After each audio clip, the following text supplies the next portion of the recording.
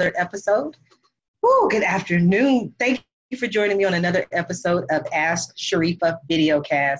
We have a very special guest today, and I'm excited. I think this is my first interview for this week. It's been a very busy week, but this one I really believe you're going to enjoy. So as always, I'm going to ask you to do what I always ask you to do, and that's to go ahead and share this interview, share this video, because friends do not let friends miss out on Ask Sharifah. That's right. So if your friends miss out, it's not their fault. It's your fault, because our guest is amazing. He's someone you definitely want to know. He is a podcaster, he's an author, and he's an entrepreneur, among other things. But we'll find out more about him over the next few minutes. Mr. Darren Paltrowitz. Good afternoon, Darren. How are you? Fantastic. Thank you so much for having me. It's an honor to be here. You are so welcome. Now we have people tuning in in the chat.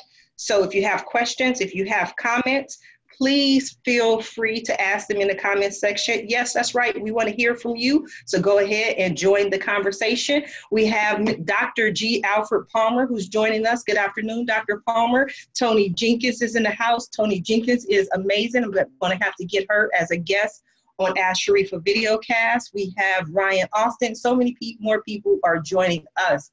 But Darren, it's about you. Right now, it's about you. So tell us a little bit about yourself and what you do. Well, first off, am I getting you from Long Beach, California today? Yes, sir. Okay, you're getting me from Long Beach, New York. So it's the Long Beach to Long Beach connection there. You know, how often do you hear that? Not very often. The only time I hear it is when people ask me where I am, and I'm like, Long Beach. And they're like, Long Beach, California? Long Beach, New York. I'm like, Long Beach, California. Yeah, there you go. Yeah, it's really great to be speaking to somebody from your part of the woods. I should be going there in July for the first time, so probably going to have to hit you up and ask where I should go in Long Beach, California. Absolutely. Not only Long Beach, but just in the surrounding area. I mean, I can tell you everywhere you want to visit, want to see, maybe we'll have to have a coffee or lunch. Sounds good to me. Sounds good to me. Yes, but you got your start in the music industry. You got it in kind of unusual way. Will you tell us a little bit about that, Darren? Sure. So when I was a teenager, I wanted to get tons of free CDs and free tickets. And of course, I didn't have unlimited financial resources. So I started looking in CDs and seeing, like, what are the email addresses and the websites? And this was the early days of the internet. So I started just reaching out to managers and going, hey, do you need an intern? Mm-hmm. And one of the people actually took me up on that. And I volunteered in '98 to build him a website. Never had done that before, but wound up building his website, interning for him and his management company. And 10 years later, he signed one of the artists I was working with to a publishing deal. So really, that all goes back to relationships or everything in super long term. Wow, an intern. It seems in the music industry, people are much more willing to become in other. Just get your foot in the door. So what made you decide that you wanted to be an intern? I think it was just wanting to be around people that I super admired and wanted to be around greatness. And luckily that manager was the manager of my favorite band at the time. And that led me to other gigs and other jobs, because other people who loved that band said, you worked with them, and then immediately I had credibility. It's the same kind of thing with all the other work I've done, that one project led to another, good work led to good work. Mm-hmm. Okay, so you started as an intern, and what was that experience like? How did it grow? Where did it go? Tell us a little bit about that. Sure, that was for an artist management company, and that was the super early days of the internet, 98, 99, 2000, where e-commerce had not been built yet. We're still a bunch of years away from social media being the norm and all that. So it was pretty much just try it. And if it works, keep doing it. And there were still people funding things and people were still buying records. But at the same time, touring was not as profitable as a business model. Meet and greets had not existed yet.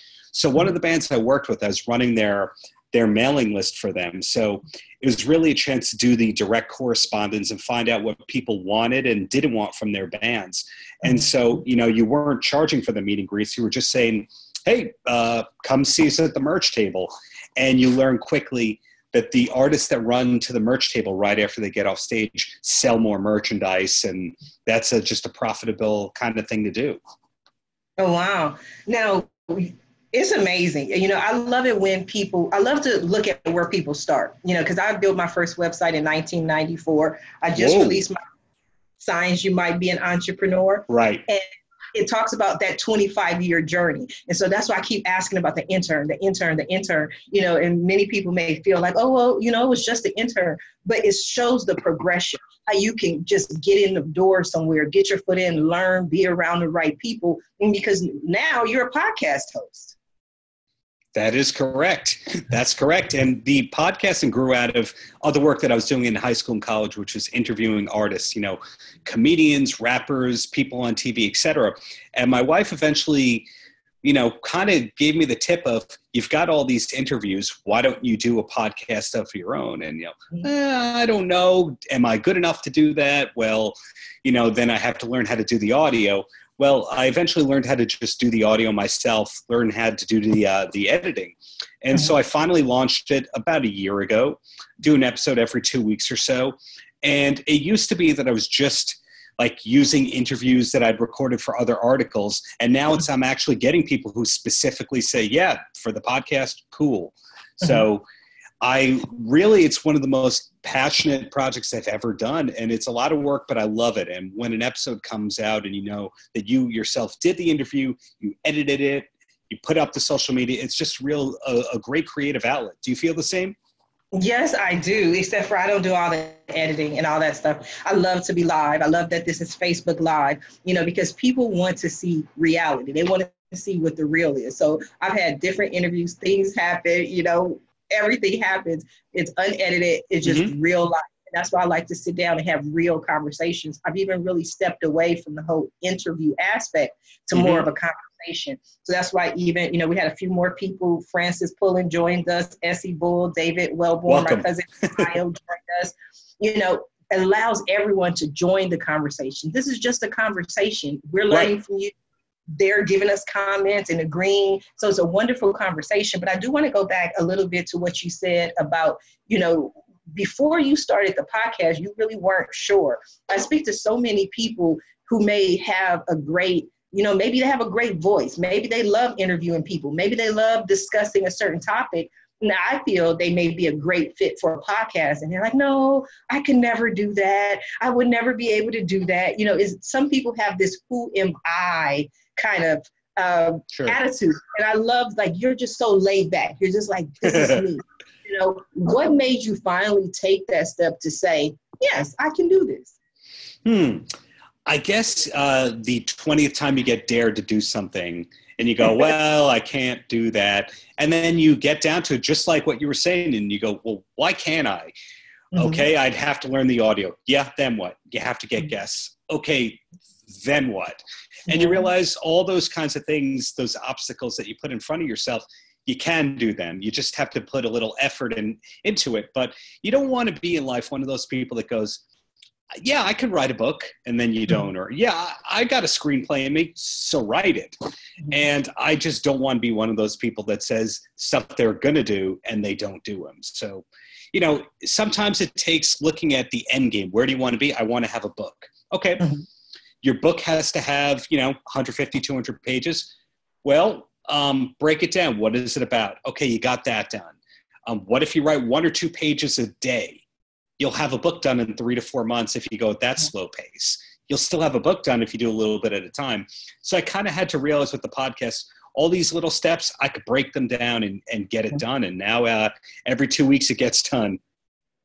Oh, wow. Now, one of my expressions I always say is that there are cemeteries full of $1 million ideas. That's a good one. Yeah. Take these ideas to their graves and don't do anything with it. You know, and then we have a comment from Francis, and Francis says, I'm having trouble even taking a selfie. So for someone who has trouble taking a selfie, what would you say to them? Well, why is it that you have the trouble, Francis? I'll give you time to type that one out. But sometimes you have to think about, like, well, why is it that you have that case? And what's the worst that can happen? You put the photo out and somebody laughs at you. Okay, but what did they ever do? Yeah, I think that's wonderful advice. When Frances responded, she typed it out. She said, what she's hearing is baby steps. So for her, it's like the selfie is that baby steps. But Frances, I love Frances. Frances is actually going to be a guest on my show on the 23rd of May, and we're going to announce her new book on my show. So people do start with baby steps, but I mean, you know, what's the worst that can happen, as you say? So what would it take? Are you looking for guests for your show? I mean, maybe, you know, you can have Sharifah Hardie on your show, or people in the audience. Like, what would it take to be a guest on your show? I actually have what you would call a luxury problem, where when I started doing interviews, it was like, take every opportunity you can, because if you say no, you'll miss out. And then now it's kind of the thing of, well, I'm doing one episode every 2 weeks. I got 3 slots per episode. Okay, now I have too many of them. What am I going to do? And so now it's like, okay, well, the next 4 episodes are kind of spoken for, but do I now bump it up to 4 or 5 guests? And that might be too much for people to listen to. Kind of a luxury problem, and I haven't figured out the whole thing yet. The next episode is going to have 5. I know Dionne Warwick is on it. We're figuring out the other 4 right now. But wow, hey, you got it like that, Dionne Warwick. I got to tune in and listen to that one. Oh, thanks. Yeah, she calls me Aaron right at the beginning. It's kind of funny. But I think, pardon me about that, technical mic difficulties right there. With when you say, like, how did you get Dionne Warwick? Because, you know, that's a person that sold tens of millions of records and a 60-year career and all that. And sometimes you got to think, well, I'll ask her people. And if her people say no, are there other people connected to her that might say yes? So some of the interviews that I get are really, really, really famous people. And you're like, you got these famous people? Well, yeah, I just kept asking. That publicist said no, so I went to management. Management said no, so I asked the venue where the person's playing. That venue said no. Well, maybe she's got a tour in a year. Maybe she's got a record label. And a weird thing is, I'll get super, super famous people on a day's notice. And then there's other people who used to be famous 25 years ago. I'll be chasing them for 3 years. There's no correlation between attainability and fame, I'm finding. That's one of the shocking things I've learned from doing interviews for 15 to 20 years now. Oh, wow. So let's talk about some of the other people you've interviewed. I definitely love Miss Dionne Warwick. Who are some of the other celebrities you've interviewed? Past couple of months, I've had some good luck. I got Kelly Cuoco from The Big Bang Theory. One of my favorite ones I ever did was last summer. I spoke to Terry Crews, and that one was that was like, wait, I get to speak to Terry Crews, and I'm not paying him? Huh? Okay. And that one I actually have on my YouTube channel. And that was just such a privilege and honor, like his positivity. Did you ever read his book that he came out with like 2 years ago? No, I didn't. I haven't read his book, but you said you interviewed him about a year ago. Did you discuss anything with his sexual assault case? Because that was interesting to me. That, I'm going to say, probably came out a month or 2 after this. He was there to plug Panera. I think they were cutting him a big check. And so it was like, ask 1 or 2 minutes of questions about Panera and then anything you want. And then I wanted to know about like his diet and his positive energy and his singing, because he breaks into song a lot, and if he'd actually done anything with his wife, because his wife's a great singer. And then before you know, 7 minutes, 8 minutes, 10 minutes, time's up. So that was just such a great experience. And Gene Simmons from the band Kiss, I've gotten to speak to him twice in the last 1.5 to 2 years. That was a really, really great one. I mean, if people follow me on... But I love the whole Terry Crews. I love Gene Simmons, wonderful. But, normally when I don't do gossip or the tea. That's not what I do. I talk to business owners and entrepreneurs. But when Terry Crews came out with his story, this was almost unlike anything else. For someone of his stature and a male to talk about being sexually harassed, I think that was just amazing. I would love to be able to have that conversation with him. Maybe I'll reach out to him and see what we can do. Now, you also have inspired Frances, because Frances just commented and she responded. She said, "I'm going to start right now." She just posted a selfie. Whoa. Yes. So she said now she's loving the me in me and enjoying this show. Darren, you see what you did to the people? You know what? I could be thanked. I could be scolded. I don't know. I'd just say, again, it's like, what's the worst that can happen? You put up a selfie, you don't love it. Well, don't look at it. Just, but if you're an author, inevitably, if people are covering your book, they're going to go, okay, and I'll put up the article as soon as I get that headshot.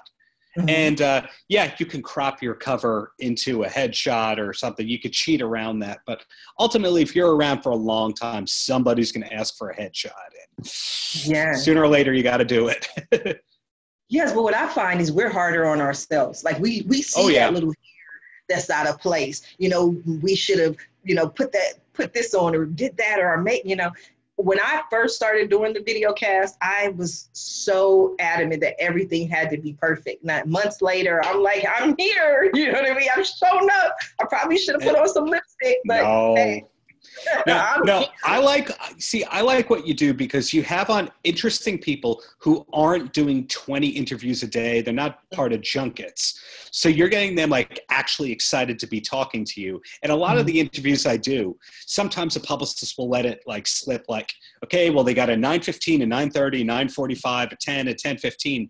And you think you're asking like questions they haven't heard before, but they've answered it 3 times that day and they're burnt out and they don't love giving the spiel. You're not dealing with that with your show. And, your enthusiasm always comes through. So, praise and props to you for that one.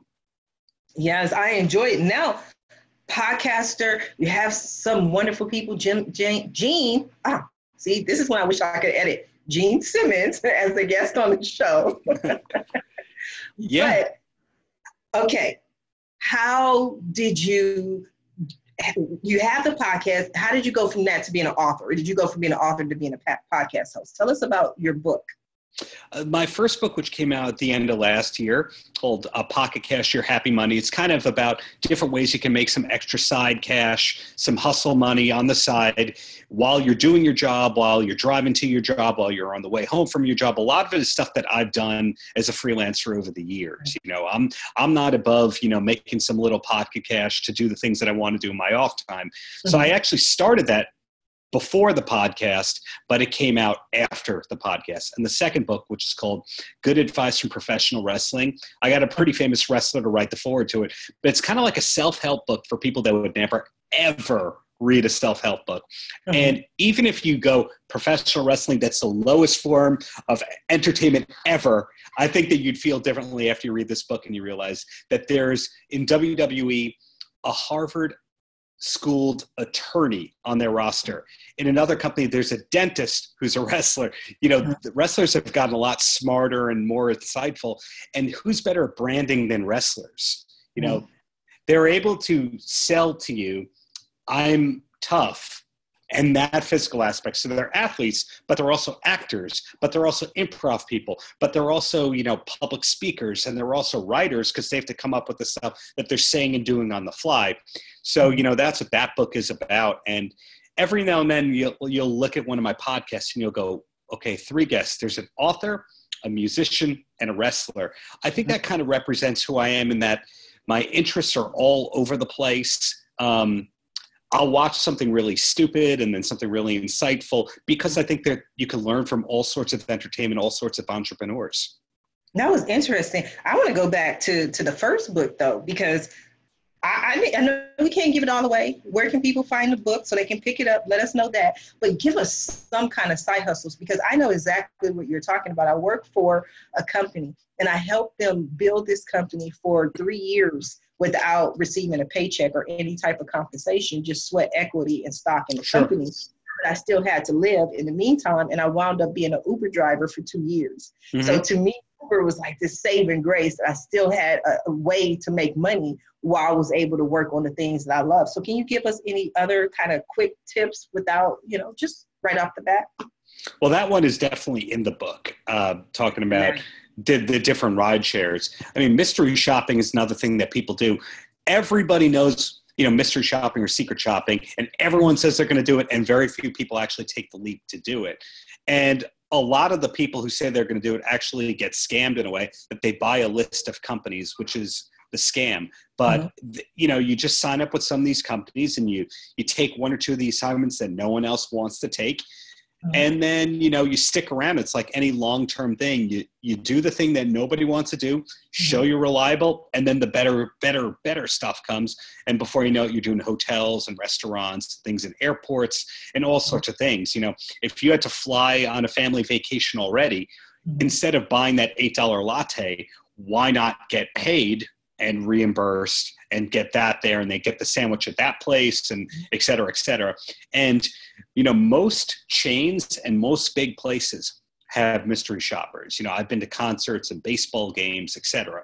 So that's one thing you can do. Related to that, there's focus groups, that there's a lot of companies, you have to sign up for them one by one, but, you know, $50 there, $200 there. I think I once did one for $500, and it's just for a couple hours work. You know, not bad. Articles and freelance writing. You know, if I'm really passionate about something, I'll do it for free. If I'm not passionate about it, you got to pay me. So sometimes, you know, maybe you don't get paid, but you got 2 free tickets, or you got a dinner or something like that. And I'd say there's definite value in that. And, you know, if you like and you don't mind. Go ahead. Mystery shoppers. I like what you said about the mystery shoppers, you know, and again, I've been online since 1994. I've seen ads for mystery shoppers. I've seen emails for mystery shoppers, but I have yet in 25 years actually heard from a company that would allow me to be a mystery shopper. I've seen the ads, but I've never seen an actual, you know, concrete way to sign up as a mystery shopper. Do you, in your book, do you give any legitimate websites that people can go to become a mystery shopper? I do, yes. I give for every one of these hustles. I don't mind saying hustle. Some people hear hustle and they think negative. Okay, you love it. If you love it, this is your show. It's on. That's right. I love that word. I'm a hustler. I hustle from sun up to sundown. Bingo. Yeah, we got some links in there. And ultimately, it's free to sign up with all these companies. It's just some people get, unfortunately, victimized or scammed on this kind of thing. And when I started doing it in early 2007, I said, I'm going to spend the next, 4 or 5 hours just signing up with a bunch of these companies. I signed up and I created an email address to get their pitches. And then ultimately this scheduling person leaves that company and goes to another one. Well, you're in the old database, you're in the new one. And I guess it's been 12 and a half years. People in my family, I've gotten them to do it. I've done thousands of them. That's kind of a frightening thing to think about, staying at 4 seasons and that kind of stuff. But if you pay enough attention, you do that kind of stuff. Instead of me paying $500-600 to stay at the 4 seasons to get reimbursed and paid and rewards points. I also talk a lot in the book about rewards points, how if you buy something on a rewards earning credit card and you're getting, 2, 3, 4, 5% cash back on that. And then you also are able to use a thing like Ebates. And you're also accumulating miles. And it is also something in the rewards network. And it's also potentially a business expense. And, if you add up things that way, it does go a long way. And suddenly you have hundreds of thousands of miles for free travel. No, I'm taking notes. If you hadn't noticed, I'm over here. You just see all my Darren notes. And I just Ebates now. I'm like, I've heard of Ebates. I see all the commercials all day, every day, but I've never really just taken the action to go sign up, check it out. Because a lot of those rewards things and rewards points, sometimes people are like, I don't really need that. I don't want to take the time. I don't want to go through the effort, and I can be like that. But I'm gonna check out some mystery shopping just because I get bored. I like to do stuff, and I love to be a mystery shopper. And the reason I would love to be a mystery shopper is because I go into a lot of different places, and people kind of, don't treat me as if I'm going to buy anything. They like, oh, what is she doing here? She's not going to get anything. She doesn't have any money. These are the things I'm reading on their faces, right? Not something that they necessarily say. And so as a mystery shopper, I would love to go in and say, this is how I was treated. This is what happened, because I do it all the time. I'm not a mystery shopper, but I will email or call a company in a minute. I'm one of those people that loves to give a company feedback, Yeah. So I'm going to check that out. Those are some excellent points. And again, give us the name of your books and where we can find them. So all the books are on Amazon. Pocket Cash, Your Happy Money is just a paperback. The Good Advice from Professional Wrestling is both an ebook and a paperback, and they're both up there. And I like that. I like when people get them from Amazon, and the reason why is because there's reviews on the pages, and it's also tied together. If you look at my author page on Amazon, it links to some of the interviews that I've done over time and all that. I really like to have everything in one place. Do you use Muck Rack at all? No, I don't. I've heard of Muck Rack, but I don't. I would recommend doing that, because if somebody says, how can I find out more about your stuff? Muck Rack, there's other things like Authory and all that, but you can put all your publications and all your articles, all your links and all that in one place. So somebody's trying to see, is this person legit? You just send them to that one place. And, you know this, and I can tell from your book that you know this. You create your own internet footprint, unless you get arrested and and a bunch of unwanted publicity comes out. You control your internet footprint. So it's really important every now and then to Google yourself, not to be a self-centered person, but to know, what do people know about me? What are they going to know about me? Now, I'm not saying spend hundreds of thousands of dollars in manipulating, but make sure your articles and the awesome things you do come up to the top of the results. Very important. It's very, very important. Thank you for bringing that up. Again, our listeners, and if you're just now tuning in, we are speaking with Darren Paltrowitz, and he is an author, he's a podcast host, he's an entrepreneur, he is the man. He's given us some information, he's given us some tips. If you have questions, if you have comments, please feel free to ask them in the comment section. But that's an excellent tip that you were talking about as far as Googling yourself. And the funny thing is, I have to cut down on Googling myself. Like, I have alerts, and I Google myself, honestly, at least every 3 days. Every 3 days. And not really just, I Google myself so I can see what's out there. You know what I mean? I want to see what it looks like. If somebody were to look for me, what does that show? What does that come up? And then I also like to check my links. They rise, they fall. So I want to see what's where, who's holding, what information. But one of the things, it's interesting that you mentioned Muck Rack or these type of sites, because one of the things that I always try to do is own everything. I don't like to have any third party, anything. Everything has to be mine. So that's one of the things that I focus on with AskSharifah.com is this is about me. So any articles, I should probably add more, of course. But I don't want, because again, after 25 years, I've seen hundreds and thousands, I would say. I'm exaggerating a little bit, but hundreds of thousands. That sounds right. You're very prolific. That were there, and they were the website, and then now they're no longer around. Like, I remember when PR Web was free. I remember when Blog Talk Radio was free. I remember when Net Zero was the defender of the free internet. It's like things and other companies change, and I'm a control freak.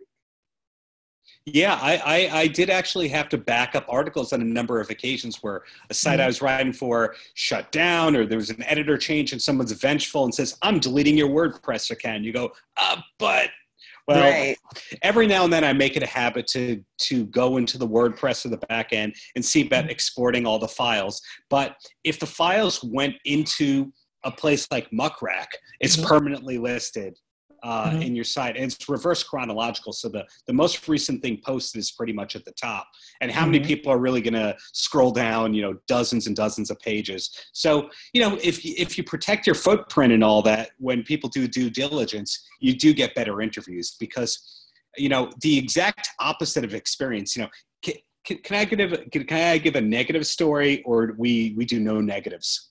We do whatever we want on Ask Sharifah. That's why this is Ask Sharifah. Okay. So I'll put this one out there. About 3-4 weeks ago, I got a pitch and they said, would you like to talk to Ashanti? I'm like, yeah, of course. And then the publicist, who's a great, great person, worked with her on a lot of stuff. She goes, okay, this is not from me. This is from Ashanti's manager/mom. I go, okay, whatever. And she goes, have you interviewed anyone as famous as Ashanti before? Mm-hmm. And I know in my heart, I've interviewed people much, much, much more famous than Ashanti before. You know, mm-hmm. she had a lot of hit records, but those were, 13 to 15 years ago. Right. And that is a case of a manager not Googling, not doing their research, because if she put in my name, she would see, oh, okay, there's Terry Crews. Okay, you have interviewed people as famous. But if you don't protect your footprint, who else is going to? Right. And you know what? That's interesting that you said. I love Ashanti. I love to interview her as well. But the thing that stood out to me in your story, and it's just, people sometimes say negative and positive. I really don't always look at it like that. It's just life. It's just things that happen. I love to relate to people, my challenges, because so often, like, people will say, oh, you don't post negative. You shouldn't post negative things on social media. I post everything. My life, if this was happening and I had a bad day that day, I'll share it. Now, I do try to phrase it in a positive way, and I phrase it in a way that people can learn from the experience, but I don't think it's real to say everything is perfect, that this is just this utopian kind of everything goes, right. That's, again, why I love having Ask Sharifah, is because people are going to start, want to be a podcast. They're going to want to be like you. They're going to want to do what you do. And then when they get there and they try and they have a bad day, or they have some manager says, oh, we don't want to talk to you, they're going to be like, well, no, nobody told me I would have days like this. So I try to give them the good, the bad, the ugly, the indifferent, whatever it is, and just share those experiences. So thank you for being brave enough to share that experience. Now, I'm working it out and I'm training the pain. Yes. I see that behind you. People love that. I don't know why.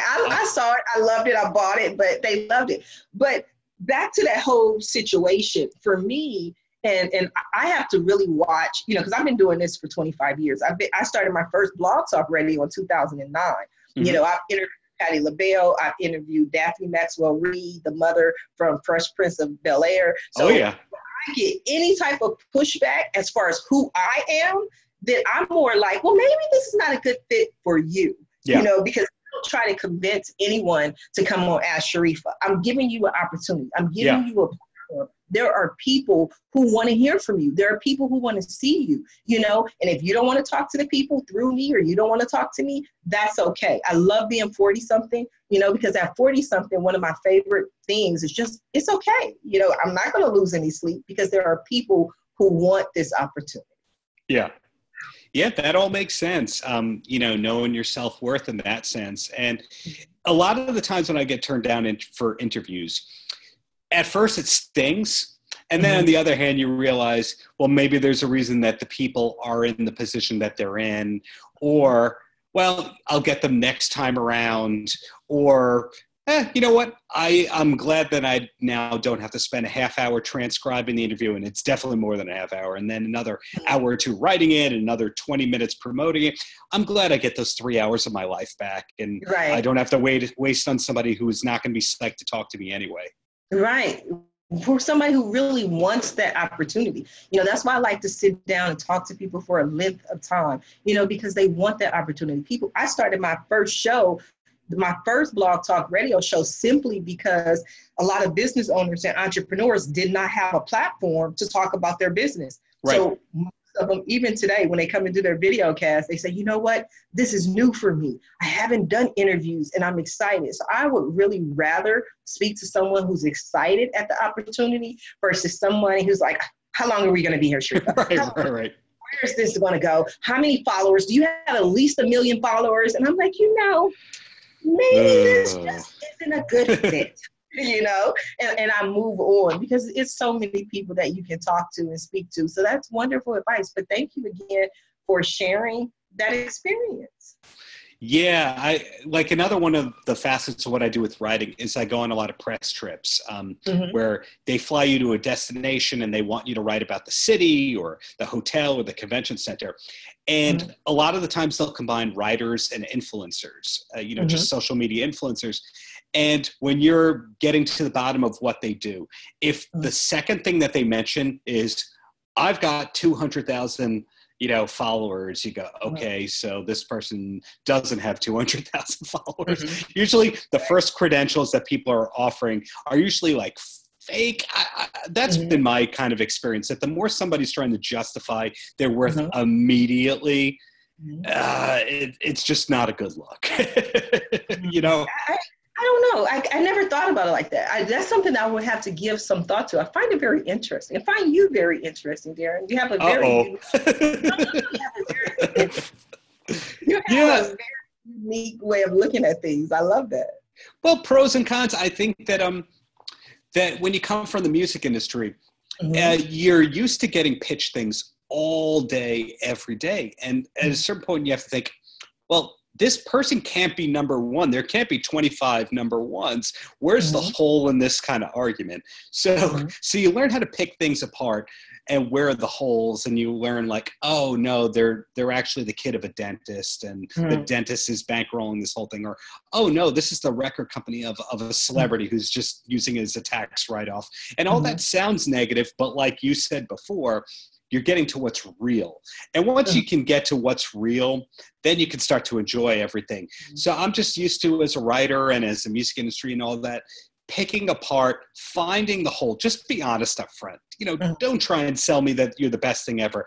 I like good and very good and great. I don't need the best. No, but that's an excellent point. Being a podcast, videocast, blog talk radio host, speaking with so many different people, I am very good at getting to the real and seeing the real. And for me, that's because I understand entertainment. I understand celebrities. There may be celebrities who have a name, and like you said, but they may have not done anything for 25 years, and people always are impressed by the celebrities because of their names. And I know celebrities, like personally, who are sleeping on their mother's couches. You know what I mean? Because they haven't worked in 25 years. But if they left the house, everybody be like, look, it's Darren, but it's, they don't have the bank account to go with it. And another thing people don't understand as far as celebrities and entertainment is that a celebrity may get paid, $50,000 for a day's worth of work. And people are like, oh my God, I just wish I could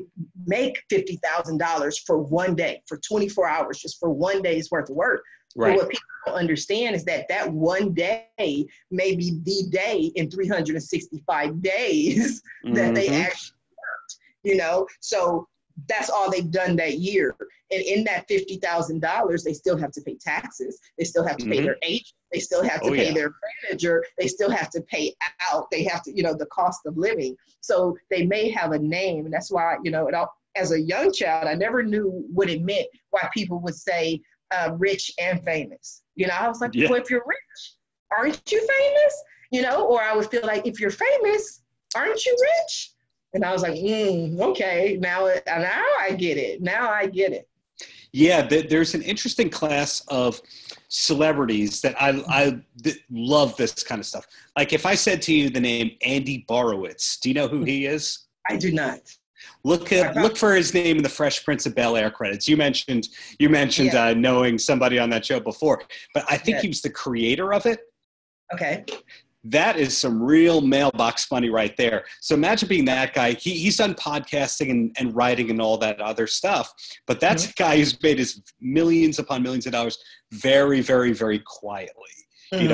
No one is bothering him. And I like finding out about those kinds of people. Like if we're going to talk about songwriting, like Billy Squier, do you remember him from the 80s? It's okay if you don't. I do not. Okay, he had a bunch of hits like The Stroke and all that, and you'd go, okay, 80s guy. Billy Squier has been sampled by hundreds of hip-hop artists. Like 99 Problems by Jay-Z uses a drum loop from a Billy Squier song. An Eminem single a couple years ago used a Billy Squier thing. So that's a guy making mailbox money right there. And that's another thing that I talk about in the Pocket Cash book. But I've always been intrigued by people who have wealth in an interesting way, but aren't super, super flaunting it. Like the people who write songs for Broadway plays. You know how the movie Pretty Woman is on Broadway right now? Yes. Yeah, big hit. Movies. Yes. It just announced like a national tour today. And people are going, music by Bryan Adams. And pretty much people know who Bryan Adams is around the world. But most of Bryan Adams' hit songs were written by a guy, or with a guy rather, named Jim Vallance. And you don't know who Jim Valance is, but you know what? No. He co-wrote all those Bryan Adams hits. Jim Valance has done just pretty well for himself. And I've thought about all the time, I want to interview more and more of these kinds of people and get their stories out there.